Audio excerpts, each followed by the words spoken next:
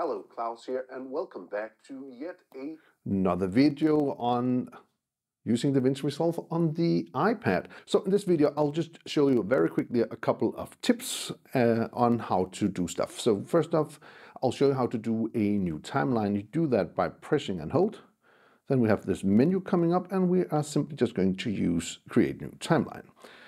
And all of this is good. However, if we want to change this, as you see here with the timecode, so it's not going to go 0, 1, 0, we can just change that by clicking here. And I'm going to get my keyboard up here,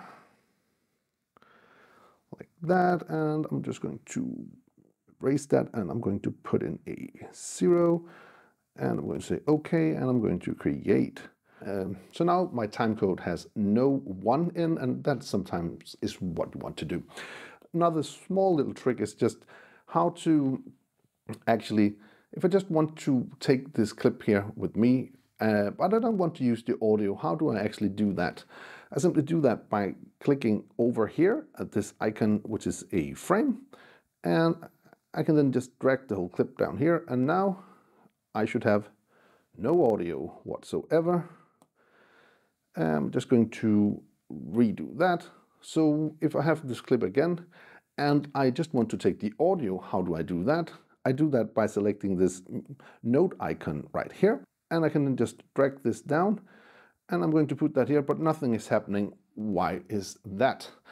That is because I need to create another layer. So I'm just going to drag my audio again, and I'm going to drag it all the way down here and let go, because now I have created a audio layer, and now I can take my video layer here again, and now these are actually divided from each other. So when I do a cut,